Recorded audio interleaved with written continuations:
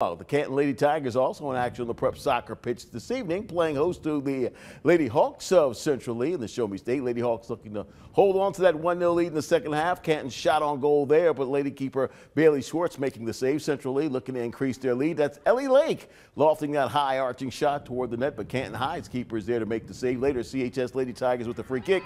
Kinsey Biggerstaff lifting a shot over the Central League defensive wall and finds the back of the net for the goal. The late goal would not be enough for CHS to post a win at home on this night. Central League takes down the Lady Tigers on the hill. 2-1 is your final. Checking in on other soccer scores from around the area.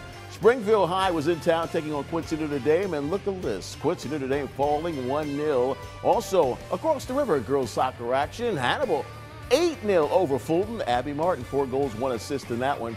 HHS now 15-6 overall on the season. Meanwhile, boys action in Lee County. Keokuk was in action against Fort Madison. Fort Madison wins 11-1. Xander Wellman had 5 goals and 3 assists for Fort Madison. They are now 13-1.